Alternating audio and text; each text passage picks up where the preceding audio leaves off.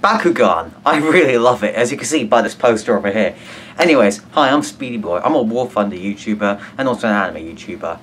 And today I'm going to be talking about why I love Bakugan so much and why you should watch it. By the way, you should stick around to the end of the video because I'm going to show you something really cool that I think is pretty cool, so I think you guys may enjoy it as well. So anyways, we're going to go over the story of Bakugan first because when you're explaining an anime or just any form of medium to someone, you probably want to tell them the story of it. So, just to get something out of the way, we're not talking about the new series of Bakugan. We're talking about the old original series, which is universally agreed that it's much better than the original. The new one, sorry. The new one's okay. It's just I like the old one more because, well, yeah, the old one was better.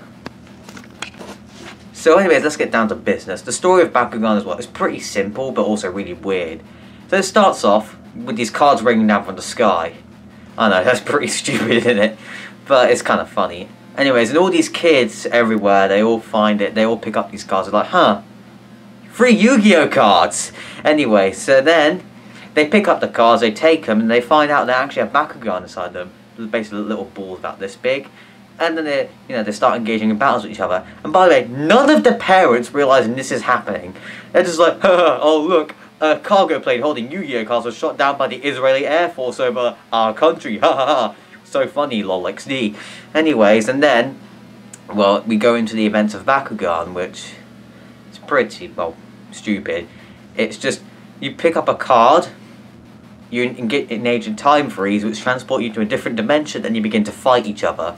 Which is what all these kids have been doing, and they all form the gaming community on the internet about, well, the Bakugan series. And then they fight each other to get the rank. The actual story of Bakugan itself follows the main character Dan and the Battle Brawlers, as they're called, on their just adventures of playing Bakugan and then saving the universe at the same time by playing Bakugan. So originally in episode 1 we meet Dan. He's, well, average anime main protagonist, but he's just called Dan. At the beginning he's not really interested. He's quite hot-headed, he's quite good, he's quite charismatic too, and eventually first person he beats in the anime is a guy called, what's he called again? Oh no, some fat kid called Billy.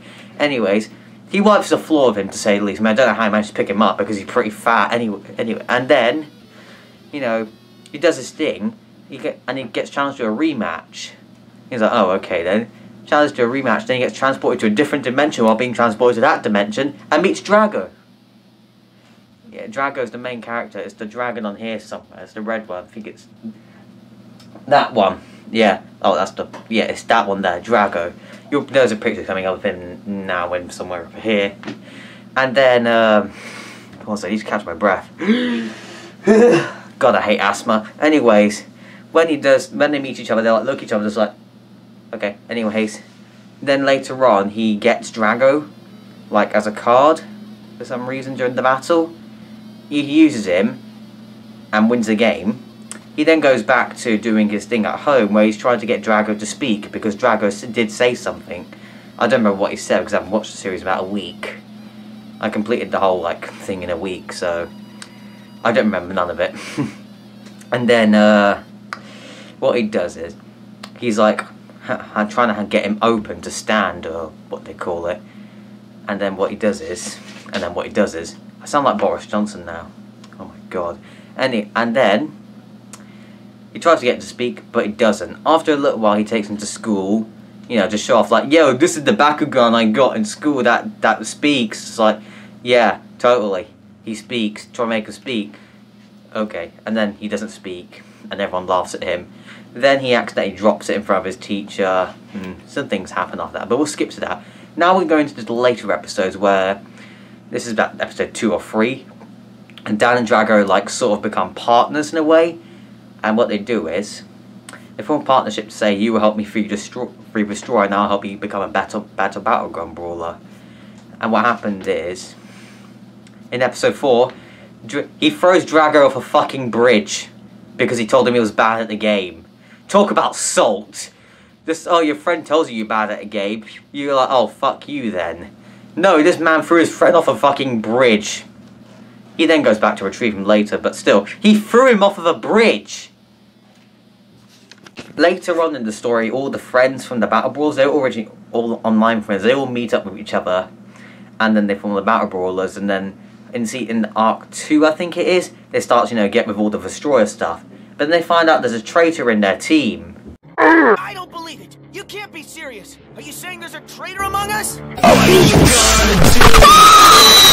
The odds are stacked against you. Webmaster Joe. Anyways, I've done talking about story now because I've just forgotten it all. So we can get onto the fight scenes in Bakugan. Now, the fight scenes in Bakugan are, they're really good. They're really suspenseful, really gripping, in my opinion. Also, they're really fucking brutal for a children's anime. Like, look at this scene. Also, another good thing about the Bakugan fights is actually they're pretty good. They've got pretty good animation as well. So, despite the fact it was like 2009, I've moved the camera by accident, and despite the fact it's like 2009, 2010, the animation is still pretty good. It doesn't exactly hold up today because the art style is a little bit outdated, but it does look good in certain scenes, and yeah, it's pretty good. The final thing to mention in the show are the characters, so I'm only going to mention the 3 main recurring characters of Bakugan. I won't mention the Bakugan themselves, because some of them do change. The only one that doesn't change is really Drago. But here we go. So we got Dan, firstly, the main character of the show. He's pretty charismatic. Later on in the show, he does learn to become a little bit more level-headed, thanks to Drago and some evolution thingy arc.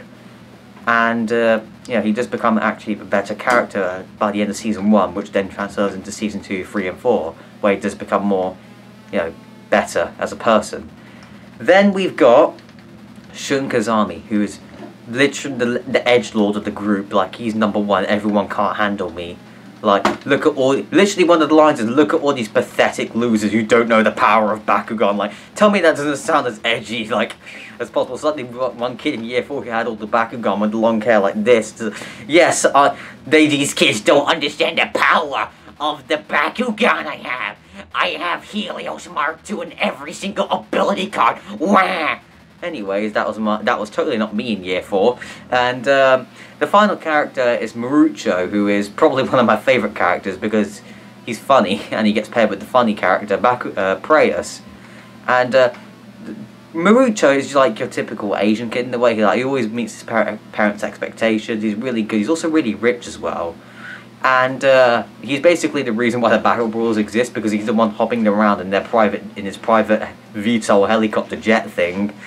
And his evolution arc, actually, he actually learns to break away from his parents' expectations and do his own thing, which is what he does in season 2. Honestly, I'm not going to tell you what he does in season 2, because that's season 2. But yeah, Marucho is a really good character. Also, Shun has become less of an edgelord and to get over the loss of his mum as well. I forgot to mention that. I'm sorry, I didn't read the script. Anyways, thank you for watching this video. Since you've reached the end of the video, I'm going to show you the cool stuff now. I'm going to show you my balls. My Bakugan balls. What do you think I was going to say? I wasn't going to take off my trousers or anything. Anyway, so the first one we got is this version of Drago. I forgot his name. Helix Drago. Yeah, I got him ages ago. It's pretty cool. I'll put this over here for now. Then, I thought it nearly fell off. Then we got this one. This is one of the jumping ones. See, this is actually a spring on the front here, where if you put it into here, it would, like that. Wait, I think you didn't get a good camera angle on that. It would go like this and go. Basically, it'll make the thing go, do a backflip. They always never landed in the same spot as you rolled them onto. Anyways, this next one I have is Darkus Darak with his battle gear as well. This is obviously from season 3. Because Battle Gear exists, and this one really cool in my opinion. Now for the final one. This one's a little bit bigger than the rest of them. It's motherfucking Dragonoid Colossus. Rrr, I'm a dragon. Rrr. He's also got all the stuff on his back, so all the thingies. He's even got the tail, which comes off. Oh, I can't get it off. Anyways, well, thank you for watching this video. And, well, please do like and subscribe for more content around just anime in general. And then, also please do follow my Instagram at speedyboy_AZ for Anime Zone, of course. Also follow my Twitter, link in the description. My anime list is all in the description. Also follow my Twitch, that's also in the description. All my social media is going to be in the description. It's going to be at the bottom behind like everything else, including the clips I used as well. Anyways, thank you for watching and goodbye.